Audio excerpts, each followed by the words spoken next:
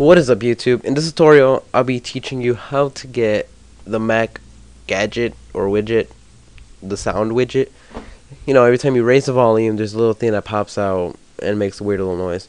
Well, today, I'm going to teach you how to get that. Let me go to my stuff. Alright, in the link in the description, we'll have a link to get it. I don't take credit for this. Give credit to this guy, Joel20. As you can see, there's the Mac style, and there's some weird, like, Alienware style, and there's like a default one and a little weird one. You just click over here, download file. It's gonna be in the RAR file, so make sure you have WinRAR or like shit like that. But yeah. So I'm gonna double click on it. Just double click on it, run the setup. Next.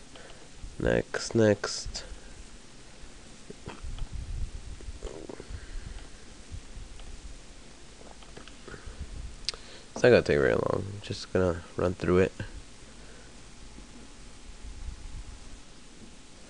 Alrighty, it's almost done.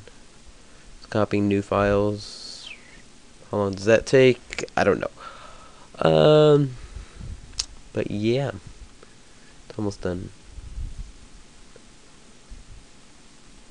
Oh, and I want to thank you guys so much for leaving comments and liking my last video, my last tutorial.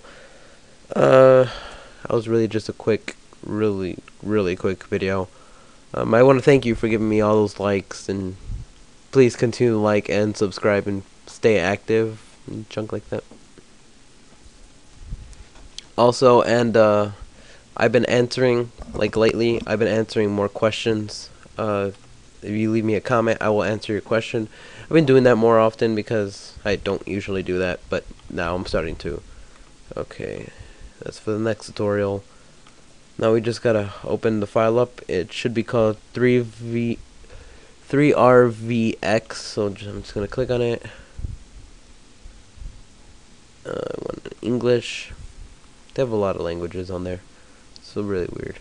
Alright, there you go. So now every time I raise the volume, it makes noise. Lower the volume, it makes noise. Alright, and it's gonna have a little icon. You can't really see it because the icon is white. And to change the theme of it, you go to settings, then you go to skin chooser, and you go to default, ice, ignition, whichever you want. You can just click save, and yeah, that's how you get it. It's a really fun little thing to have if you're trying to go for like a Mac style for your PC. So yeah. That's all for today. Thanks for watching. Don't forget to rate, comment, and subscribe. Peace.